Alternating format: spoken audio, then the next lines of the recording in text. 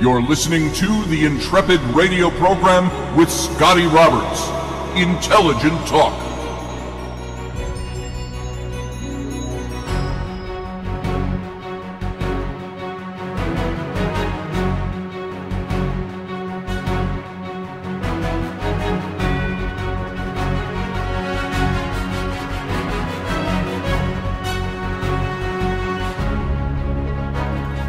Happy Monday evening, folks. Sure glad that you stopped by to listen to this program, the Intrepid radio program, with me, your host, Scotty Roberts, right here on the Odyssey Radio Network. That's ODYSY1.com. Come on over and see all the goodness that is Odyssey Radio. At the same time, come on over and join the live chat room with the other Intrepids over on my YouTube channel, and you can watch the video simulcast of this broadcast on my YouTube channel. That's youtube.com/Mr. Scotty Roberts. Now, I hope you all had a fantastic weekend. Maybe one as fantastic as mine was. And it was pretty low-key. I mean, it was a gorgeous, absolute gorgeous sunshine. I spent most of the weekend in the sun, out either gardening with my wife or we had the kids out to a scouting event where they were climbing on all these towers and zip lines and stuff like that. Even my 5-year-old little girl got up there all by herself. She's 30 feet off the ground. And she's, you know, they all use all these locked harnesses and things like that to get around from thing to thing. And she's switching around and clipping things on. And she needed a little help up there, and she didn't want to come down. And Mom and I were down on the ground. Mom was worrying, I should go get her. But there were, staff up there helping her. So it was a fantastic time with the kids. They had a great time doing all the zip line stuff. And then on Sunday, Rainey and I actually got a day without kids. We hired the girl next door, the 16-year-old, to be the sitter for the kids. And they all went outside and played and stuff like that, and she took them bowling, and for pizza and bowling. And Mom and Dad, Rainey and I, went over to Rocky Stucci and Lisa Stucci's house yesterday, and we sat in the sun on the patio all afternoon, eating steak and burgers and smoking cigars. And so it was a fantastic day. I think we added it all up, we were gone like 7 hours. So, it doesn't sound like a grand long time, but it'd be like taking a whole work day, most of a work day, and spending it screwing around.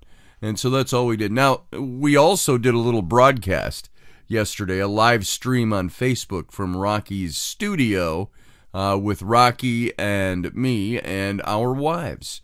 And if you want to see that, it got a little weird and funny because not only were we smoking cigars and eating steak, we also had a little bit of tequila. And so that broadcast, I haven't even watched it back yet. It's probably very interesting. But you can go find that on Rocky's Facebook page.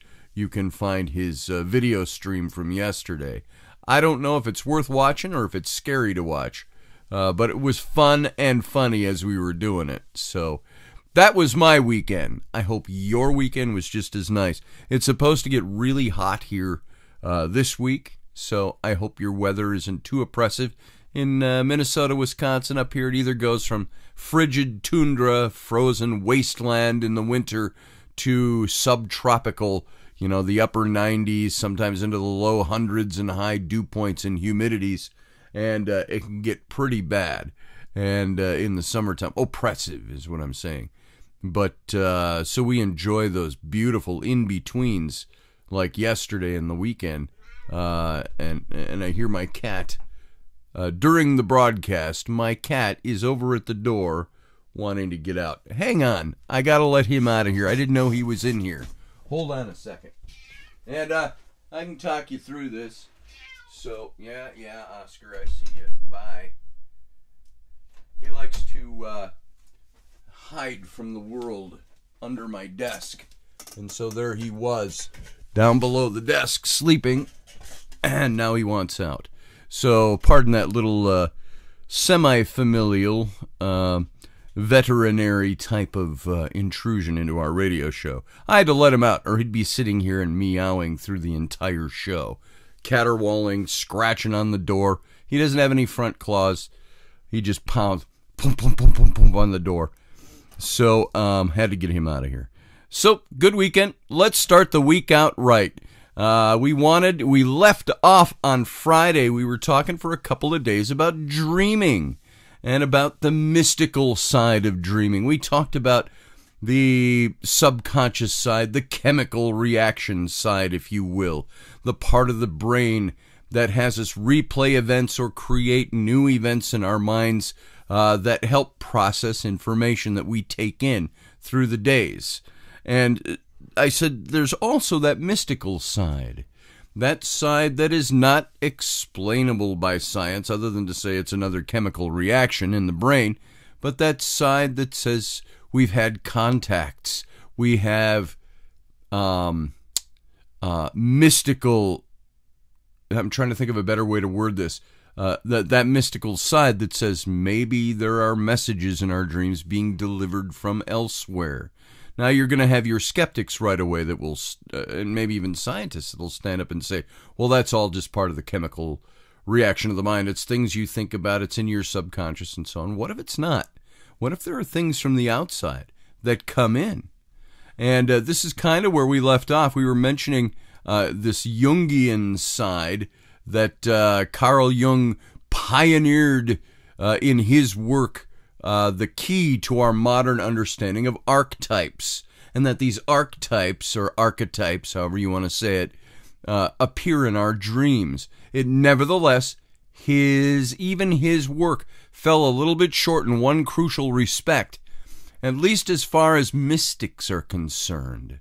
Jung believed that becoming conscious of archetypical influences helps human beings evolve toward the highest goal of life, which in his view was individuation. That's becoming the whole and the self-actualized individual. It was all a psychological process. And this process of psychic integration is driven by what Jung thought of as the greater self, the total psyche, including its unconscious dimensions. And in the mystic's view, however, the highest goal in life is not any sort of individuation process. On the contrary, it's an attainment of a realization, of a gnosis, of an enlightenment, of knowledge, of knowing things, the enlightenment of one's own identity with that ground of all being, which is called variously God, Brahman, Buddha, nature, or the Tao, as we would say, the consciousness itself. That is what's being developed. And that's the difference between psychological points of view, even Jungian points of view, and a mystical point of view. And in fact, for mystics, the struggle to attain this goal constitutes the ultimate archetypical drama, which is reenacted by every seeker who walks a spiritual path. Look at yourself and ask what it is. Is spirituality to you, is it something that's kind of hovering out there and it doesn't really meet the rubber of the road in our daily lives? Or is it something that guides your daily life? Even when I was in Christian ministry, I used to say, when I was a youth pastor, to the kids, I would, and I've told you this before, I would ask them, what is it you truly believe? Why do you believe what you believe? Remember our radio series several months back, all when we got into mysticism and Gnosticism and all this other stuff about Christian history started with the question, why do you believe what you say you believe? So is what you believe your spirituality? Is it something that is part of you? Something that you need to grow? Or is it that occasional thing that we kind of go, oh yeah, we kind of acknowledge that it's there, but we don't really practice that on a daily level? And I'm not talking about dressing in weird robes and sitting on the mountain and becoming an ascetic or anything like that. I'm talking about just how we consciously deal with our spirituality. And so the mystic says that the struggle to attain the goal of being that person who is enlightened, realization, gnosis, awake, if you will, is not woke, but awake. This is reenacted by every seeker who walks the spiritual path, especially when they dream. Thus, understanding the drama, that drama in particular, is essential not only for understanding the spiritual path as a whole, but also for the spiritual interpretation of your dreams, which consists precisely in seeing how the archetypical elements that appear in dreams fit into and further the action of this archetypical story. What follows then is an overview of this story, and this is what we're going to dig into a little bit now. You have to call this kind of the journey to enlightenment. It's drawn from versions found in all great traditions out there. And because from a mystical perspective, psychology and cosmology are ultimately indistinguishable.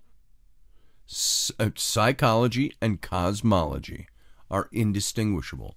And this journey actually involves a double movement, which has its beginning in the eternal now before creation, here in the limitless ocean of pure, formless consciousness. Everything is blissfully one.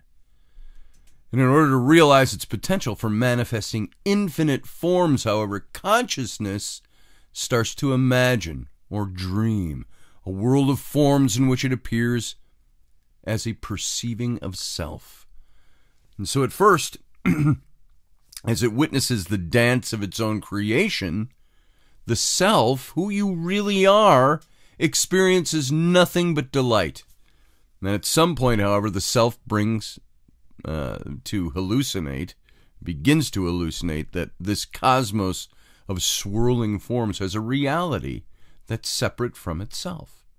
Now, instead of oneness, the self experiences loneliness.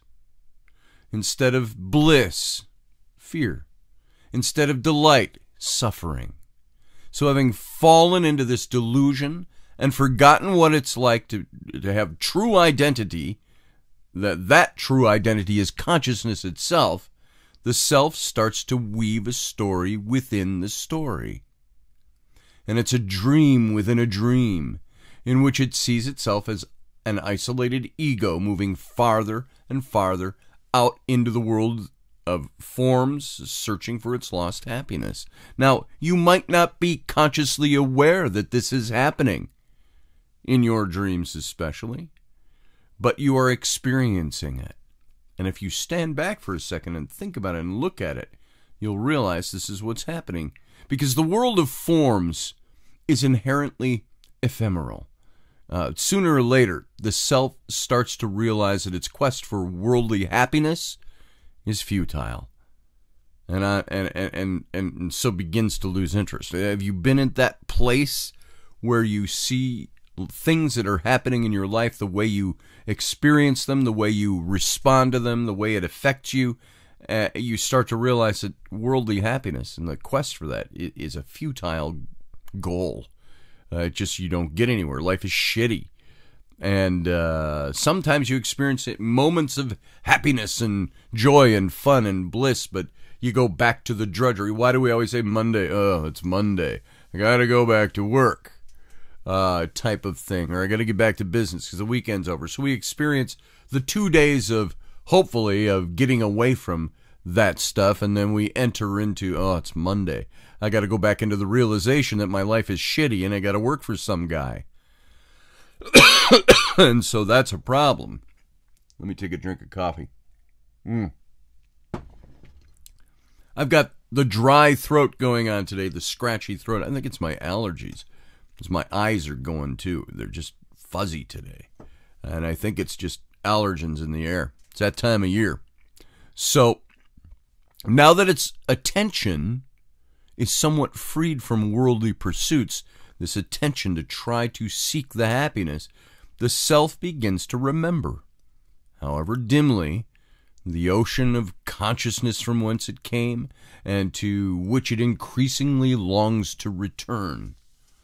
And thus, having reached the limit of its outer journey, as it were, the self reverses course and begins the inner spiritual journey. that will eventually carry it back to its source. Only then can the dream break and the self awaken to its true identity as consciousness itself. This is what we all go through. Every one of us go through this, whether we are aware of it happening or not. So why not just become aware that this happens to us? This is what's going on. So now for the most of us, accomplishing the second part of this journey is by no means an easy thing at all.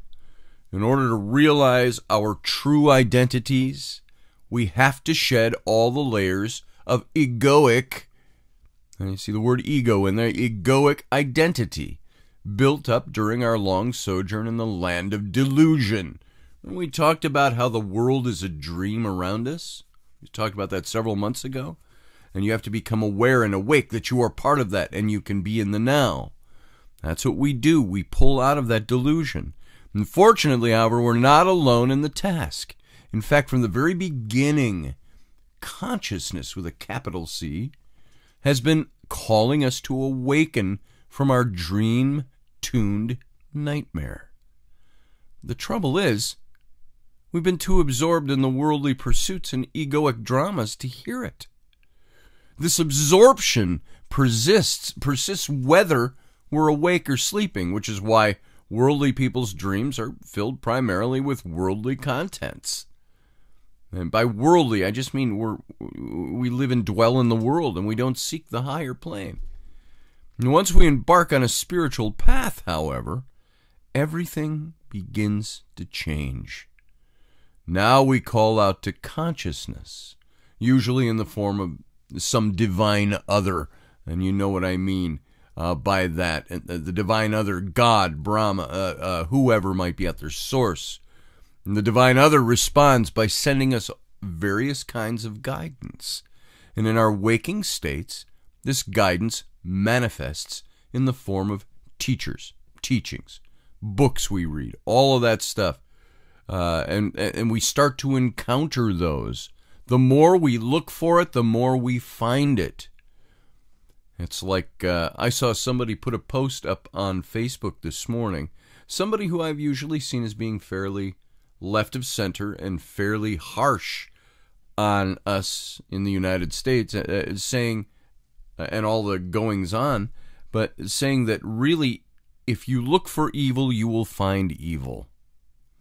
And talking about the virus, how the virus is out there, but 99.95% of people survive it if they catch it. That racism is out there, but 99.95% of us never experience it. And the point was being that we create. What do you think is going on in the world right now around you? We are what we create. We are what we manifest. Look what's being manifest out there. And so you have to detach from that and say, that's not what I'm going to be, and you look for a higher goal.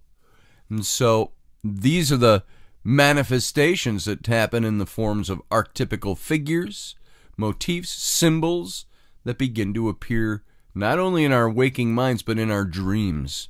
So when you seek to be awake, when you seek to be set apart, when you seek to be not part of the dream world around you, so to speak, all of a sudden you're going to start running into the things that you want to manifest. And it happens in your dreams. So sometimes a dream with an exceptionally strong archetypical content can actually precipitate a shift from worldly to spiritual life in you. Watch your dreams. Watch what the content is. In most cases, however, this happens more gradually. It's not like an overnight thing. Like one night I have, processing dreams, and the next night, all of a sudden, I'm spiritual, and I'm getting contacts, or I'm getting consciousness dreams. It's generally a gradual process.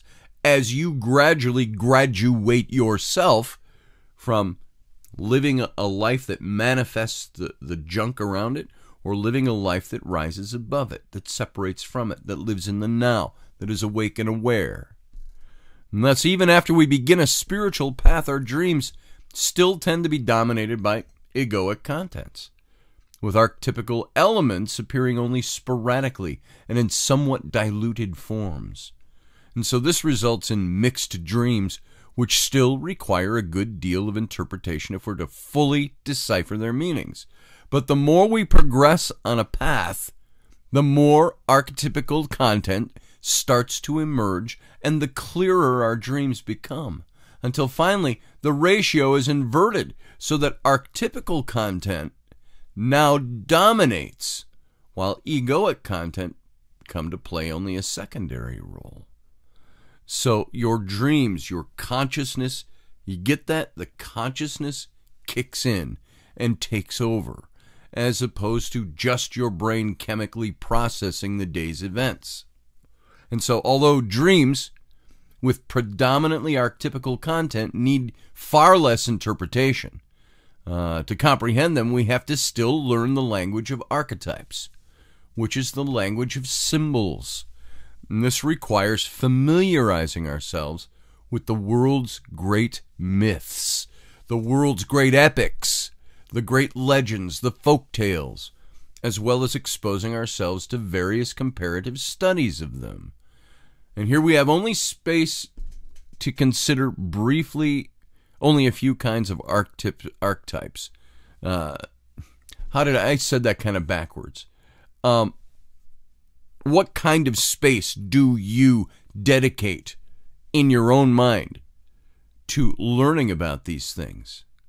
And so we only briefly touch on them from day to day, if at all, maybe week to week, once a month, once every 6 months. Do you expose yourselves to the great myths and legends and epics that are out there to learn from them? And we have to have some idea how this language functions and how it interacts with our minds and with our inner self. So first are archetypical beings. Let's look at those as we start to look at how this all functions, how we put it all together, how we can soak this stuff all up. First are these archetypical beings.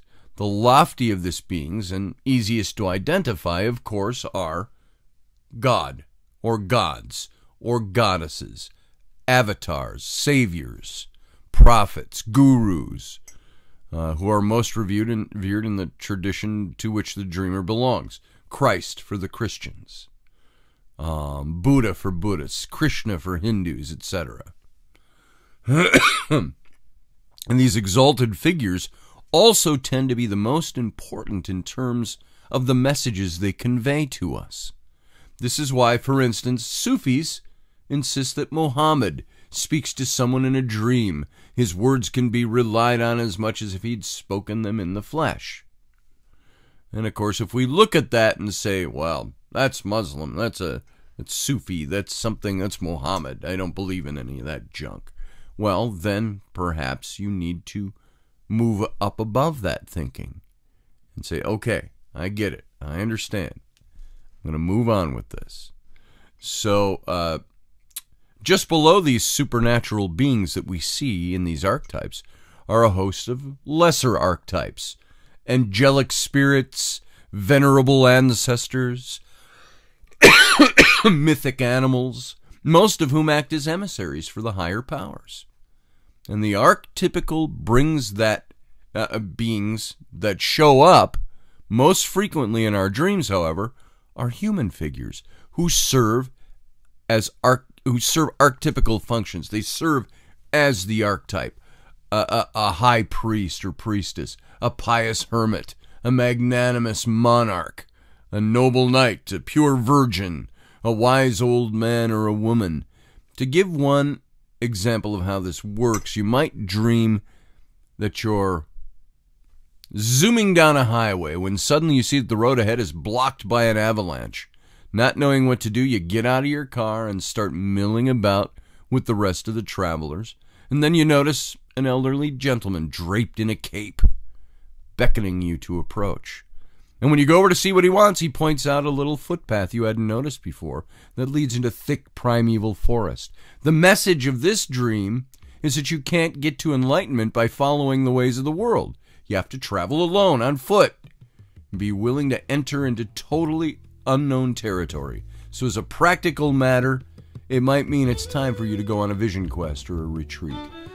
That's one way of looking at this. And we're out of time in this first segment.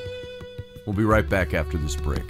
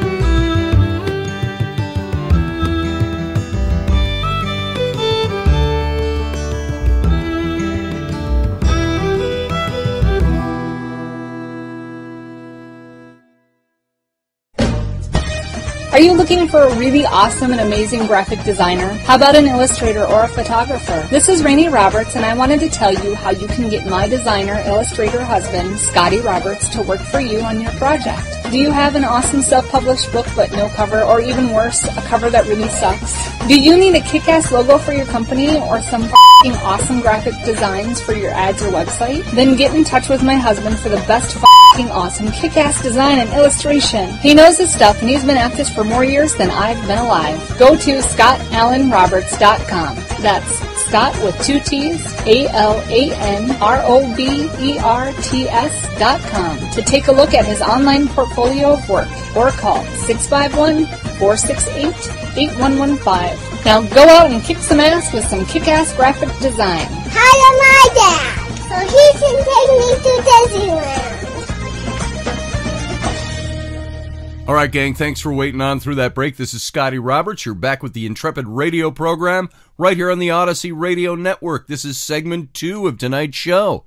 Welcome. It's Monday, and you're listening on the Odyssey Radio Network, ODYSY1.com, and you can also watch and listen over on my YouTube channel. That's youtube.com/Mr. Scotty Roberts. Come on and over and join the live chat room, which is going on right now.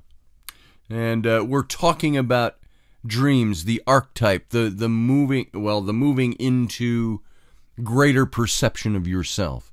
It's a conscious choice you make to move from your spirituality being a docile thing in your life to being a predominant thing in your life.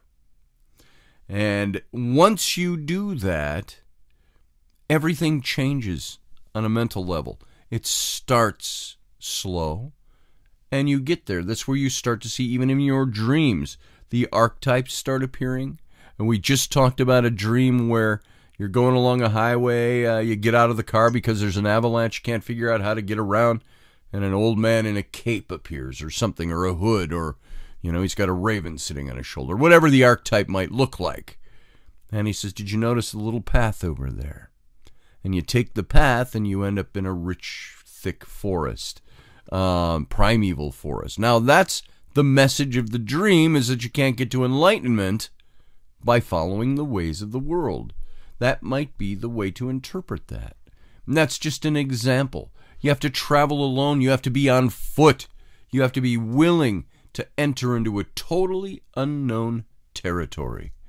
And as a practical matter, it might mean it's time for you to start separating yourself from the egoism, the things of the world. It's not that you give them up and then that you move on, you become a totally a weird person living out on a rock somewhere. No, it means that you start inwardly realizing who you are, what you are, and wanting to expand your perception. And you have to travel it alone. And it's time for you to go on a vision quest or a retreat, or to retreat in yourself, to start a process of meditation, whatever that might be. Of course, not all archetypical beings appear to be so benevolent as the guy in the cape or the hat or the raven on his shoulder showing you the path around to the primeval forest. You can also dream of what the Tibetans call wrathful deities. Now, have you ever had anything like this happen on your spiritual path? In the West, these are things like devils and vampires and dark witches and warlocks. All these things that we perceive in our pop culture as being the evil things, but they're archetypes that show up. They all seem intent on doing us harm.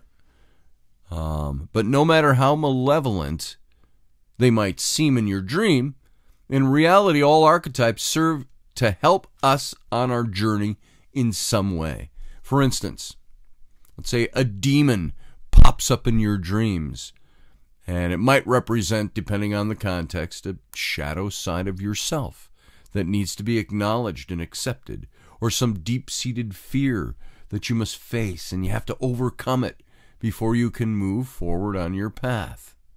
It's like, and I've told this story once before, and I won't get into it in detail now, but the dream I had of my young son at the time, Sam, who's now 19, and he was like 5 or 6 or 7 years old when I had this dream, and he was being cornered in the basement of our old ranch house by a demonic force. And it was an interesting dream. It was when we had the fire in our house, and I was home alone. My wife took the kids. Well, we didn't have our kids yet. My wife was gone visiting her mom, so I could help clean out the smoke-infested house. And my older kids were still living at home, my twin daughters and my son, and they were off at their mom's. And that's where I had that vision of. I was told I would get a visitation. And I woke up every hour throughout the night. On the strike of the hour, I would wake up.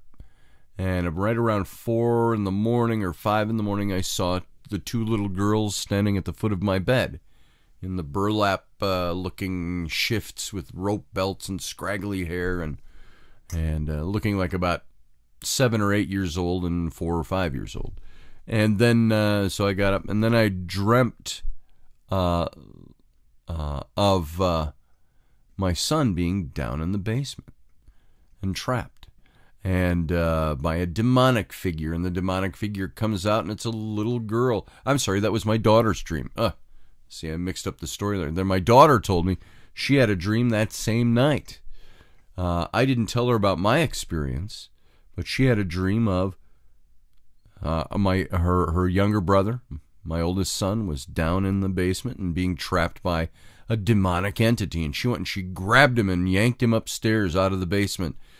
And out of the basement, then, that demonic figure had transformed into a little blonde girl in a burlappy-looking shift with a rope belt, saying, "Well, I just wanted to play with Sam." That was my daughter's dream, and it coincided with the vision I had of the little girls. And there's more to it. I've messed it up a little bit trying to speed it through just for the sake of that. But so sometimes we see the demonic, we see the negative and the dark things that are supposed to be giving us enlightenment. And my daughter had that dream, and I had that particular vision. Dream, maybe. I don't know which it was. In addition to archetypical beings, though, certain features of a dream's terrain can have archetypical significance, especially if they're unusually awesome, numinous, pristine. A particularly majestic mountain, for instance, almost certainly symbolizes the sacred mountains known to all spiritual traditions, like Mount Meru in Hindu and Buddhist cosmologies.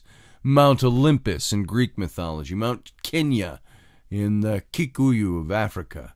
Wherever this mountain is said to be located, it always represents the axis mundi, the center of the world, that place where heaven and earth, God and man meet.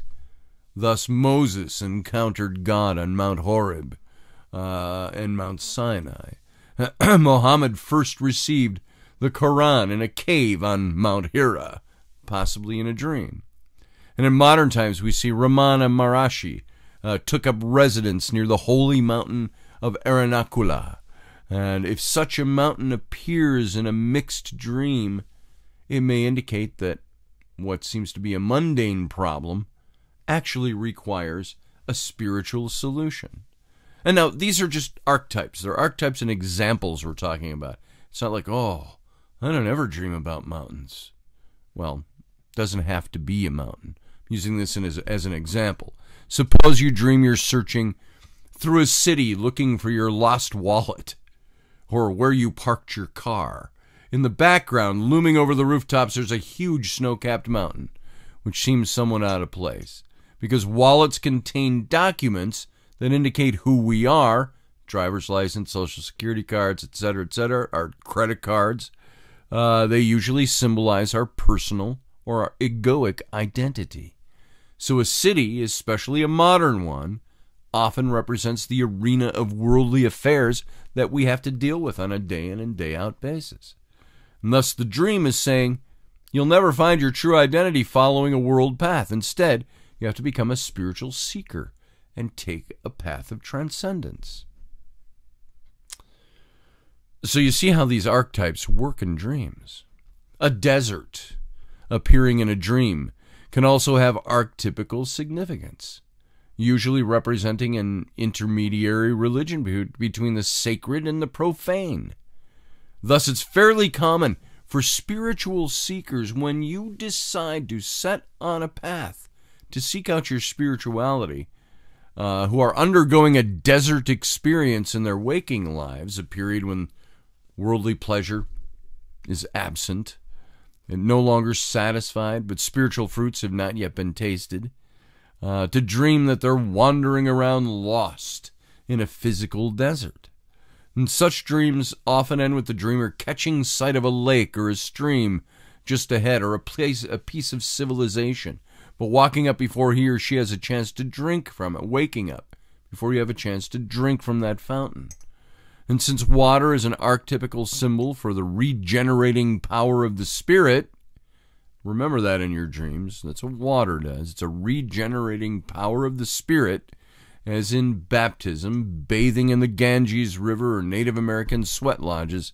A dream like this may be taken as a sign of encouragement. Stay on the path is its message. And eventually you're going to find a spiritual refreshment out of that. The other night when I had the dream of the raging torrent river rolling down my street, and my house standing there with the open door, and I'm trying to get to the house.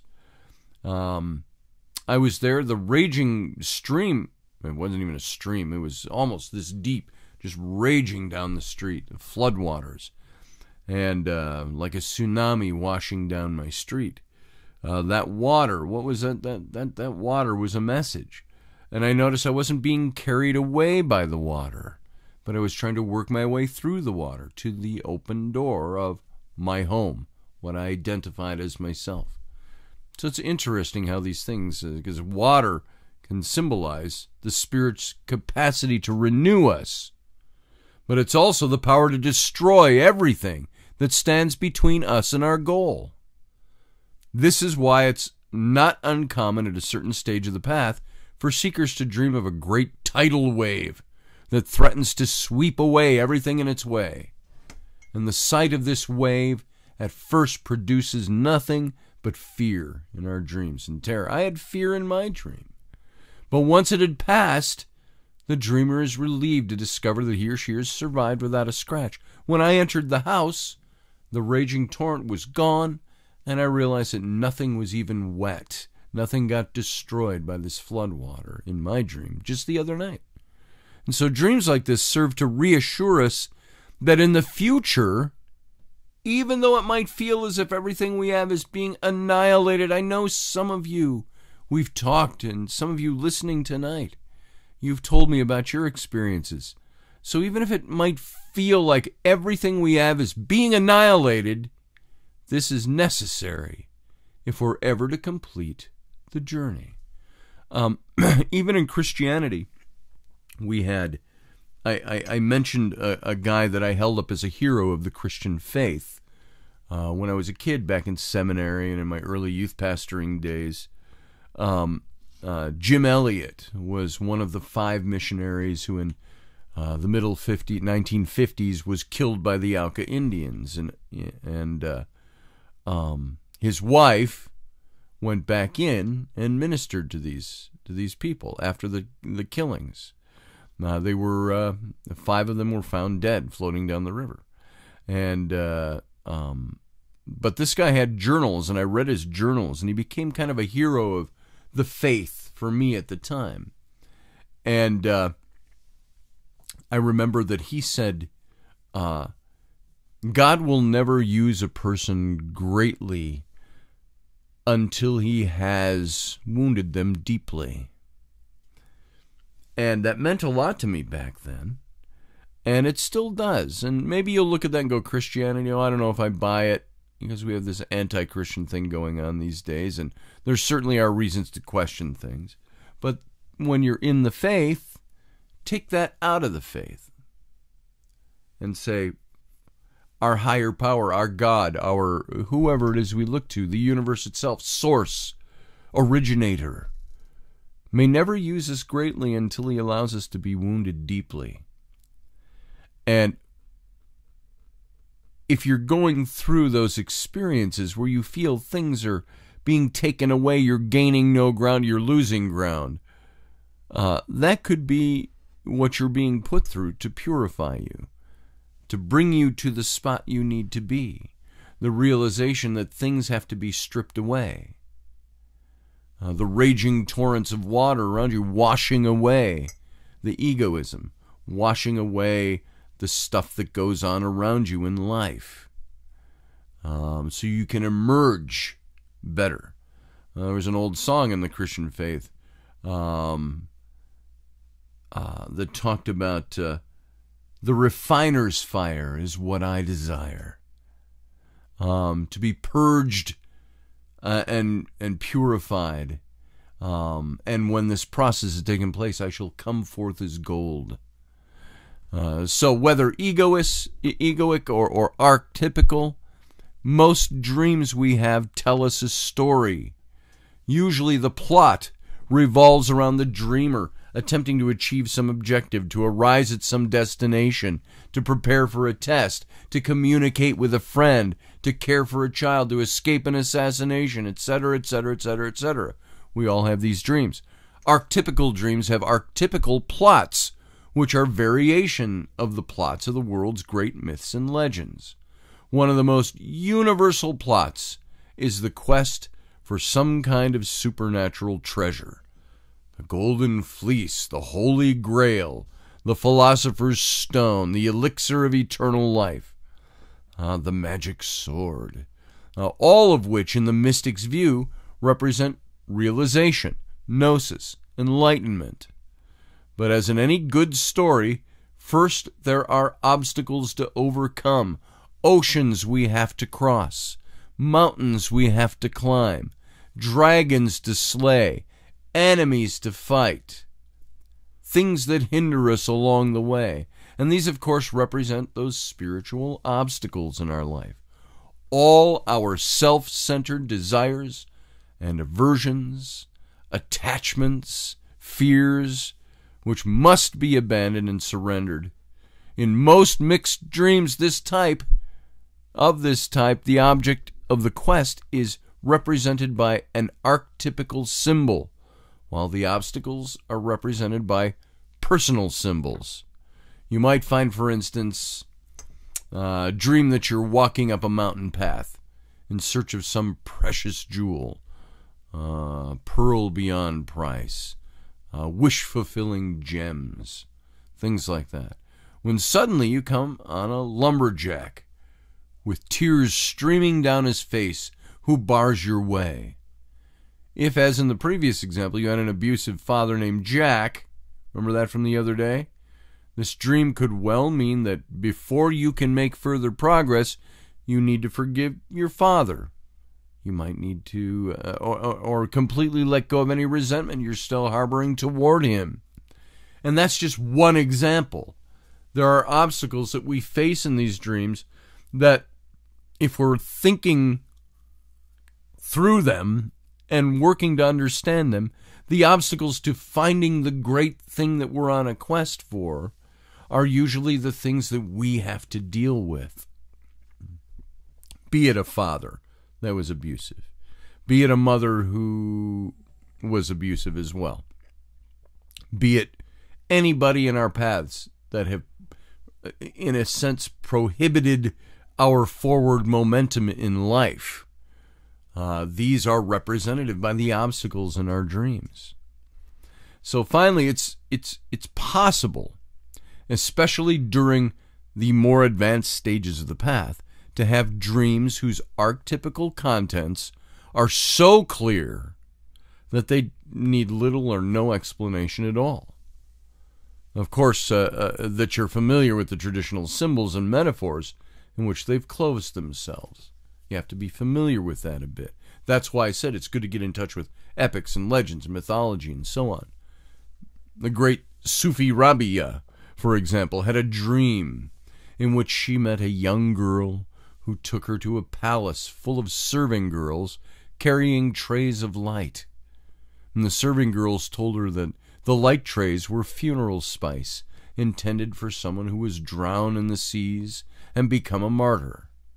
And the young girl told the serving girls to rub Rabias with spices, and then gave Rabia this advice: your prayers are your light. Your devotion is your strength. Sleep is the enemy of both. Your life is the only opportunity that life can give you. If you ignore it, if you waste it, you will only turn to dust. What an incredible message when you think about that. Think about that even apart from dreams. Your life is the only opportunity that life gives you. And if you ignore your life, if you waste it, you're only going to turn into dust. Now, all that's needed to understand the meaning of that dream is to know that the phrase drown in the seas and became a martyr is a common Sufi way of alluding to that spiritual death which is a prerequisite for attaining union with the ocean of divine consciousness.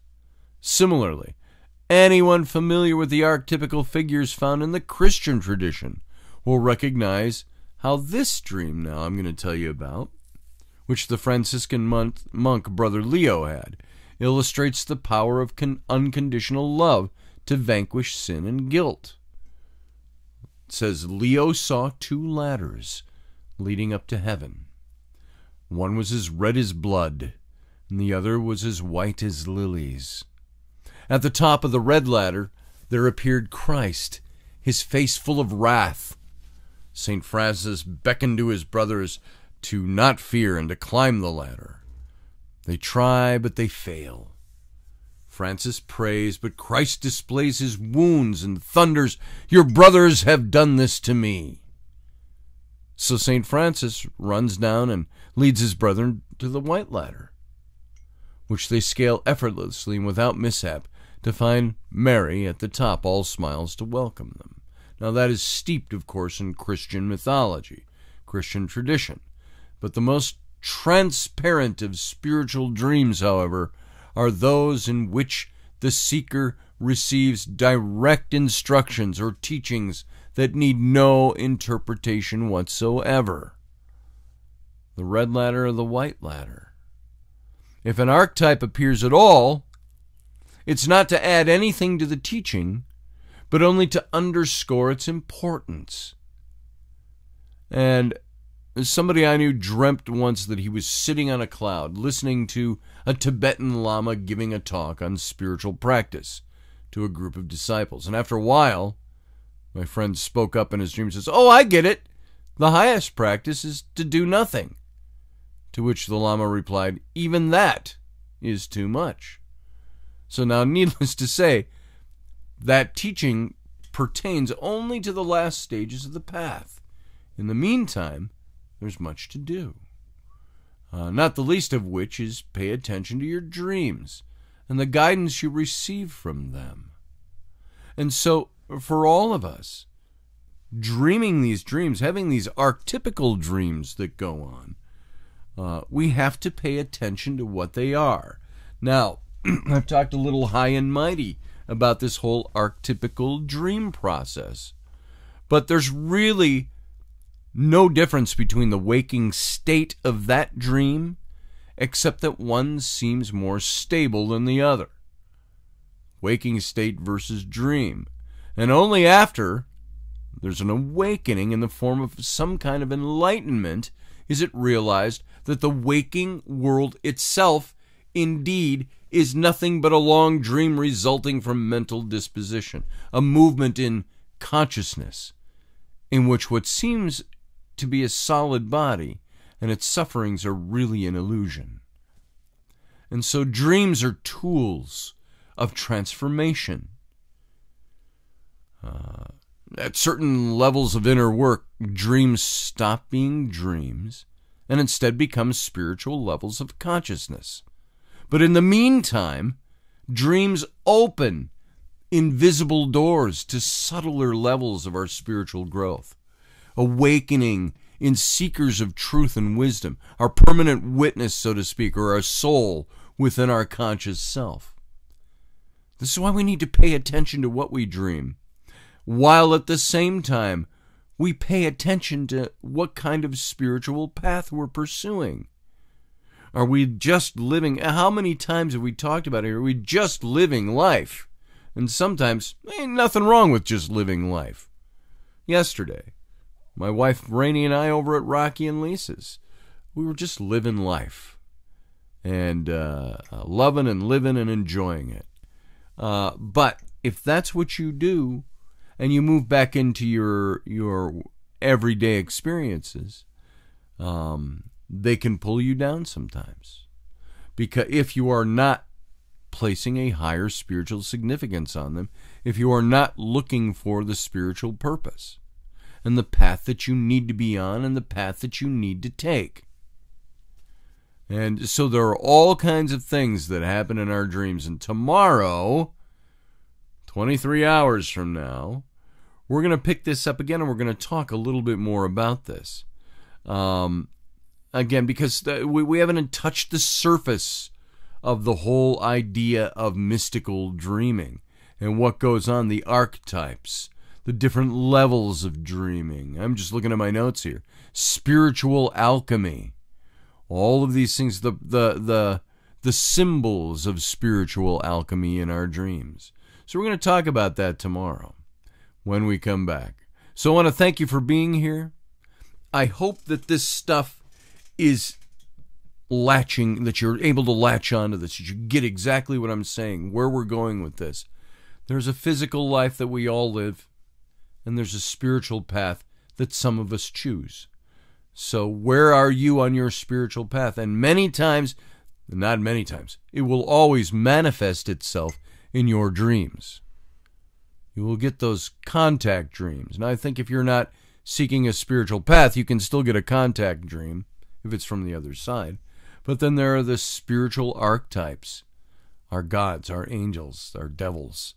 All these things will start to manifest in our dreams and deliver messages to us that help us along our spiritual path. I kind of crave those dreams because it tells me I'm pursuing the right things.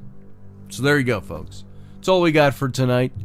Thank you for being here. Thank you for listening. Catch you tomorrow night. Have a good rest of your night.